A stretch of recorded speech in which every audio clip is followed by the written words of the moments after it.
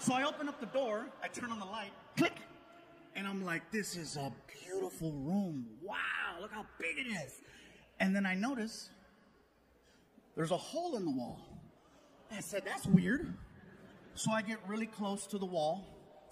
And when I got close, I realized it's not a hole, it's a big-ass roach.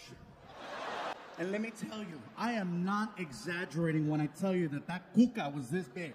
That roach was this big. Now, I have used this unit of measure before to exaggerate.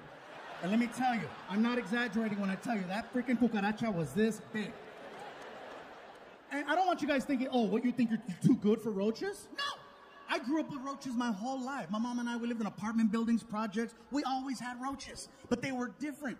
First of all, they were this big. And California roaches are very different, okay? For example, when you turn on the light, they scatter.